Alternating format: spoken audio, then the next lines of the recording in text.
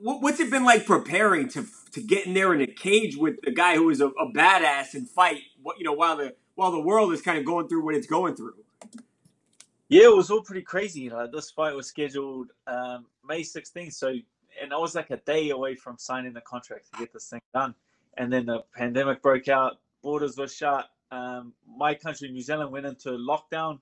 You had to stay in your house, and you weren't allowed to leave for 4 weeks. So it was all up in the air. So it was pretty crazy, and my path to the fight was skewed. Like that was pretty much killed. They pretty much came back and said, like, there's no way that this thing can happen. But to have that all turn around and things to open up so quickly because of, Dana leading the charge and being able to put this fight on back so soon is incredible. So I'm just grateful we got it all back online. Yeah, the UFC has really been at the forefront with bringing sports back in the entire world, it seems like.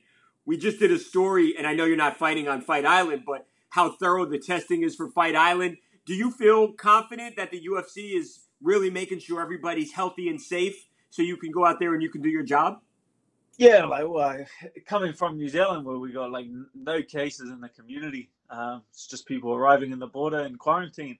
So we have no cases actually in New Zealand, and then coming over here, was a little bit hesitant to know about the safety precautions, but I feel comfortable. I've been here for 3 days, and as soon as we arrived, we got tested, and we're getting tested again tomorrow, and we get temperature checks every morning, and they got security at every single door, making sure that people can't come and go. So I'm very confident in the precautions that the UFC has in place.